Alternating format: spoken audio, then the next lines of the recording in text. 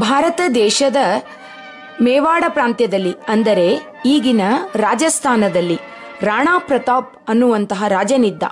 ಅವನ ಬಳಿ ಚೇತಕ್ ಅನ್ನುವಂತಹ ಕುದುರೆ ಇತ್ತು. ಈ ಕುದುರೆ ಅತ್ಯಂತ ಶಕ್ತಿಶಾಲಿಯಾಗಿತ್ತು. ಬೇರೆ ಕುದುರೆಗಳಿಗಿಂತಲೂ ಓರೆಗಳನ್ನು ಹತ್ತುವುದರಲ್ಲಿ ಶಕ್ತಿಶಾಲಿಯಾಗಿತ್ತು. ಅದಕ್ಕೆ ಆಗಿನ ಬಜಾಜ್ ಕಂಪನಿಯವರು ತಮ್ಮ ಸ್ಕೂಟ್ರಿಗೆ ಚೇತಕ್ ಅಂತ ಹೆಸರಿಟ್ಟಿದ್ರು. ಇದನ್ನೆಲ್ಲ ನಿಮ್ಗೆ ಯಾಕೆ ಹೇಳ್ತಾ ಇದ್ದೀನಿ ಅಂದರೆ, ಇವತ್ತು ನಾವು ಕಲಿಯಕ್ಕೆ ಹೊರಟಿರುವಂತಹ ವಿಷಯವೂ ಕೂಡ ಅದೇ ಆಗಿದೆ. ಓರೆಗಳನ್ನು ಹೇಗೆ ರಚನೆ ಮಾಡ್ತಾರೆ, ಹೇಗೆ ಅಳತೆ ಮಾಡ್ತಾರೆ ಅಂತ ಎಲ್ಲ. ಅದಕ್ಕೂ ಮುಂಚೆ ಬನ್ನಿ ನೋಡೋಣ ಒಂದಷ್ಟು ಓರೆಗಳ ಉದಾಹರಣೆಗಳನ್ನು. ನೋಡಿ, ಫ್ಲೈಓವರ್ ಮೊದಲನೆಯ ಓರೆ, ಹಾಗೂ ರೈಲ್ವೆ ಗೇಟ್ಗಳಲ್ಲಿ ಹಾಕಿರುವಂತಹ ತಡೆ ಕಂಬಗಳು. ನೋಡಿ ಹೇಗೆ ಓರೆಯಾಗಿ ಈ ತಡೆ ಕಂಬ ಮೇಲಕ್ಕೆ ಏರ್ತಾ ಇದೆ. ವಾವ್, ಚೆನ್ನಾಗಿದೆ. ಜೊತೆಗೆ ಈ ಅಪಾರ್ಟ್ಮೆಂಟ್ಗಳನ್ನು ಕಟ್ಟಕ್ಕೆ ಉಪಯೋಗಿಸ್ತಾರಲ್ಲ ಕ್ರೇನ್ಗಳು, ಅವುಗಳಲ್ಲಿರುವಂತಹ ಬೂಮ್ ನೋಡಿ, ಅದ್ಭುತವಾಗಿದೆ ಅಲ್ವಾ? ಎಷ್ಟು ಮೇಲಕ್ಕೆ ಏರುತ್ತೆ. ಈ ಓರೆಯನ್ನ ಹೇಗೆ ಸಂಭಾಳಿಸ್ತಾರೋ ಅವರೆಲ್ಲ.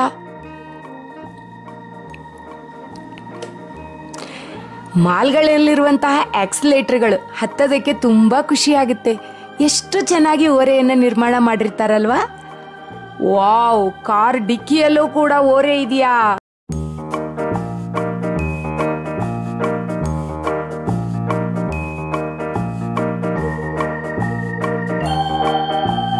ಒಂದು ಸಾಧಾರಣವಾದಂತಹ ಸಮತಲವನ್ನು ರೀನೆ ಡೆಕಾರ್ಡ್ರವರು ಅದ್ಭುತವಾದಂತಹ ನಿರ್ದೇಶಾಂಕ ಸಮತಲವನ್ನಾಗಿ ಬದಲಾಯಿಸಿದರು. ಇದರಲ್ಲಿರುವಂತಹ ಅಸಂಖ್ಯಾತ ಅಡ್ಡರೇಖೆಗಳು ಹಾಗೂ ಲಂಬರೇಖೆಗಳು ಒಂದನ್ನೊಂದು ಕತ್ತರಿಸಿದಾಗ ಚೌಕಗಳು ಉಂಟಾಗುತ್ತವೆ. ಇಲ್ಲಿ ಇರುವಂತಹ ಅಡ್ಡರೇಖೆಗಳನ್ನು ಹಾಗೂ ಲಂಬರೇಖೆಗಳನ್ನು ಆಯ್ಕೆ ಮಾಡಿಕೊಳ್ಳುವಂತಹ ಸ್ವಾತಂತ್ರ್ಯ ನಮಗಿದೆ.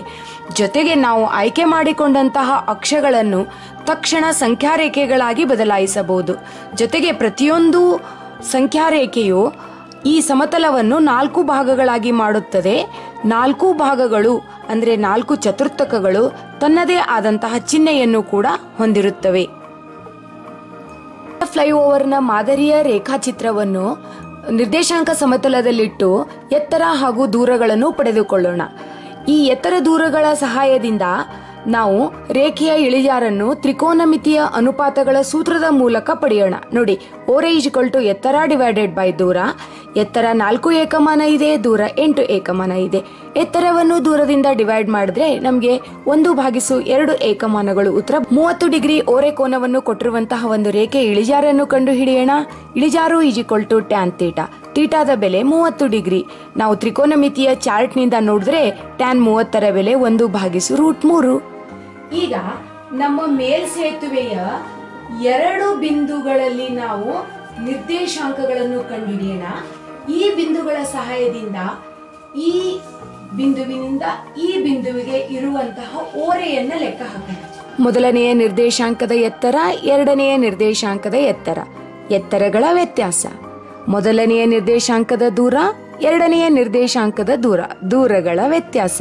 ಸೂತ್ರಕ್ಕಾಗಿ ನಾವು ಅಂಶದಲ್ಲಿ ಎತ್ತರಗಳ ವ್ಯತ್ಯಾಸ ತಗೊಳ್ಳೋಣ, ದೂರದಲ್ಲಿ ಛೇದಗಳ ವ್ಯತ್ಯಾಸ ತಗೊಳ್ಳೋಣ. ನಮ್ಮ ಸೂತ್ರ ರೆಡಿ. ಈಗ ಒಂದು ಉದಾಹರಣೆಯನ್ನ ನೋಡೋಣ. ಈ ಉದಾಹರಣೆಯಲ್ಲಿ 3, 1, 9, 4 ನಿರ್ದೇಶಾಂಕಗಳ ಮೂಲಕ ಹಾದು ಹೋಗುವ ಸರಳ ರೇಖೆಯ ಇಳಿಜಾರನ್ನು ಕಂಡು ಹಿಡಿಯಬೇಕು. ಸೂತ್ರದಲ್ಲಿ ಬೆಲೆ ತುಂಬಿದ್ರೆ ನಮಗೆ ನೇರವಾಗಿ ಉತ್ತರ ಬಂದ್ಬಿಡುತ್ತೆ. ಆದರೆ ಒಂದು ಶಾರ್ಟ್ಕಟ್ ನೋಡಿ, ಮೊದಲನೆಯ ನಿರ್ದೇಶಾಂಕದಲ್ಲಿ ಎರಡನೆಯ ನಿರ್ದೇಶಾಂಕವನ್ನು ಕಳೆದು ಕೂಡ ನಾವು ಮಾಡಬಹುದು. ಒಂದು ಅದ್ಭುತವಾದಂತಹ ಉದಾಹರಣೆಯನ್ನ ತಗೊಳ್ಳೋಣ. 2 ರಸ್ತೆಗಳನ್ನ ಹೋಲಿಕೆ ಮಾಡೋಣ, ಅದು ಕೂಡ ನಮ್ಮ ಓರೆಗಳ ಸಹಾಯದಿಂದ. ಓಕೆ, ಮೊದಲನೆಯ ರಸ್ತೆ ಫ್ಲೈಓವರ್, ಇನ್ನೊಂದು ರಸ್ತೆ ಮೆಟ್ರೋ ಅಂತ ಅನ್ಕೊಳ್ಳೋಣ. ಒಂದು ರೇಖೆಯನ್ನ ಗಮನಿಸಿ, ಅದರ ಹತ್ತಿರ ಇನ್ನೊಂದು ರೇಖೆ ಇದೆ. ಮೊದಲನೆಯ ರೇಖೆಯ ಓರೆಯನ್ನ ಕಂಡುಹಿಡಿಯೋಣ ನಿರ್ದೇಶಾಂಕ ಬಿಂದುಗಳ ವ್ಯತ್ಯಾಸದಿಂದ. ಎರಡನೆಯ ರೇಖೆಯ ಓರೆಯನ್ನು ಕೂಡ ನಿರ್ದೇಶಾಂಕ ಬಿಂದುಗಳ ವ್ಯತ್ಯಾಸದಿಂದ ಕಂಡುಹಿಡಿಯೋಣ. 2 ಜೊತೆ ಬಿಂದುಗಳ ನಡುವೆ ಎಳೆದಿರುವ ರೇಖೆಗಳು ಸಮಾಂತರವಾಗಿವೆಯೇ ಅಥವಾ ಲಂಬವಾಗಿವೆಯೇ ಕಂಡುಹಿಡಿಯಿರಿ. 3, 3, 4, 6, 4, 1, 6, 7. ಮೊದಲನೆಯ ಓರೆಯನ್ನ ಕಂಡುಹಿಡಿಯೋಣ. y2 - y1 divided by x2 - x1. ಓರೆಯಲ್ಲಿ ಬೆಲೆ ತುಂಬ್ತೀನಿ. 6 - 3, 4 - 3 ಅಂದ್ರೆ 6ರಲ್ಲಿ 3 ಹೋದ್ರೆ 3, 4ರಲ್ಲಿ 3 ಹೋದ್ರೆ 1. 3/1. ಹಾಗೆ m2 ಕಂಡುಹಿಡಿತೀನಿ. ಎರಡನೇ ಓರೆ y2 - y1 divided by x2 - x1. 7 - 1 6 - 4. ಸುಲಭ ರೂಪಕ್ಕೆ ತಂದ್ರೆ 3/1. ಇದರ ಅರ್ಥ ಏನು ಅಂದ್ರೆ m1 m2 ಎರಡು ಸಮನಾಗಿದ್ದಾವೆ. ಯಾವಾಗ ಓರೆಗಳು ಸಮನಾಗಿರ್ತಾವೋ ಆವಾಗ ನಮ್ಮ ರೇಖೆಗಳು ಸಮಾಂತರವಾಗಿರ್ತವೆ. ಉದಾಹರಣೆಗೆ ರೈಲ್ವೆ ಟ್ರ್ಯಾಕ್. ಇನ್ನೊಂದು ಉದಾಹರಣೆಯನ್ನ ನೋಡಿ. 4 7 3 5 -1 7 1 6. ಇಲ್ಲಿ ಮೊದಲನೆಯ ರೇಖೆಯ ಓರೆಯನ್ನು ಕಂಡುಹಿಡಿಯೋಣ. y2 - y1 divided by x2 - x1. 5 - 7 3 - 4 -2 -1. ಸರಳ ರೂಪಕ್ಕೆ ತಂದ್ರೆ ನಮಗೆ 2 ಉತ್ತರ ಬರುತ್ತೆ. ಹಾಗೆ m2 ಕಂಡುಹಿಡಿಯೋಣ. ಅಂದ್ರೆ ಎರಡನೆಯ ರೇಖೆಯ ಓರೆ y2 - y1 divided by x2 - x1. 6 - 7 divided by 1 plus 1. ಸರಳ ರೂಪಕ್ಕೆ ತಂದ್ರೆ -1/2. ಇದರ ಅರ್ಥ ಏನು ಅಂದ್ರೆ ಮೊದಲನೆಯ ರೇಖೆಯ ಓರೆ ಎರಡನೆಯ ರೇಖೆಯ ಓರೆಗೆ ವಿಲೋಮವಾಗಿದೆ ಅಥವಾ ವೃತ್ಕ್ರಮವಾಗಿದೆ. ಇದರಿಂದ ನಮಗೇನ್ ಕಂಡು ಬರುತ್ತೆ ಅಂದ್ರೆ ಈ ಎರಡು ರೇಖೆಗಳು ಒಂದಕ್ಕೊಂದು ಲಂಬವಾಗಿವೆ. ಒಂದು ಓರೆ ರೇಖೆಯನ್ನ ತಗೊಂಡಿದ್ದೀನಿ. ಇದರ ಎತ್ತರವನ್ನ ಕಡಿಮೆ ಮಾಡ್ತಾ ಬಂದಿದ್ದೀನಿ.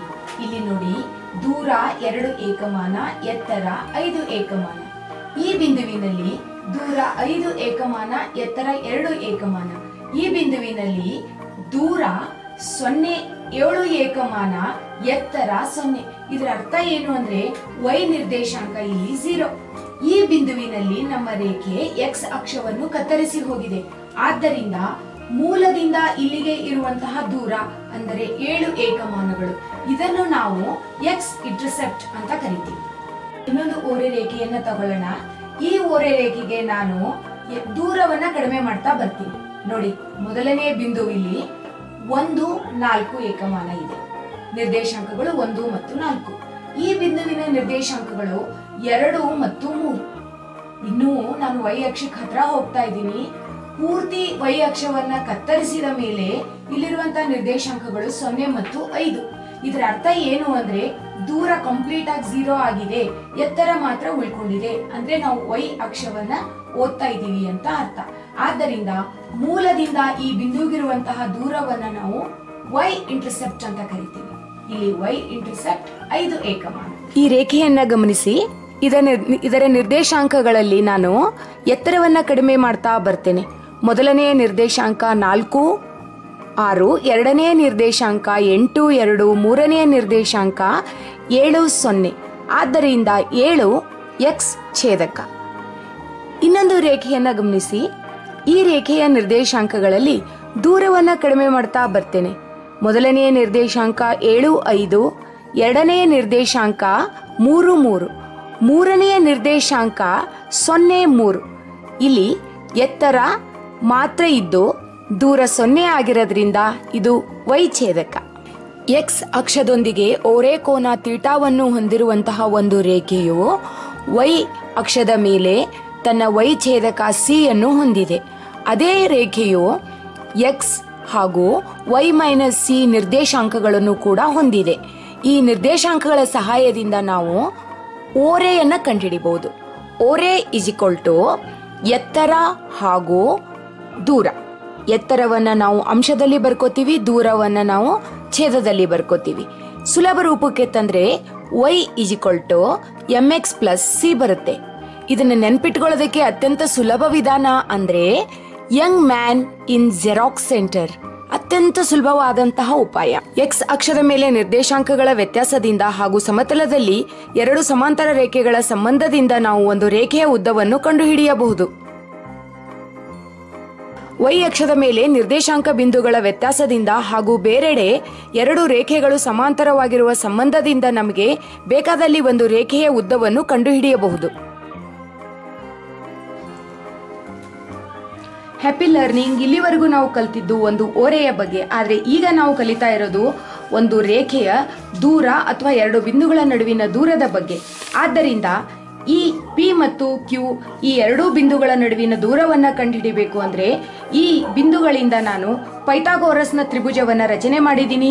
ಸುತ್ತಲೂ ವರ್ಗಗಳನ್ನು ಹಾಕೊಂಡಿದ್ದೀನಿ. ಇದರಿಂದ ಈ ತ್ರಿಭುಜದ ಎತ್ತರ ನನಗೆ y2 - y1 ಸಿಗುತ್ತೆ, ದೂರ x2 - x1 ಸಿಗುತ್ತೆ. ಪೈಥಾಗೋರಸ್ ಪ್ರಮೇಯವನ್ನ ನಾನು ಅಪ್ಲೈ ಮಾಡಿದ್ದೀನಿ.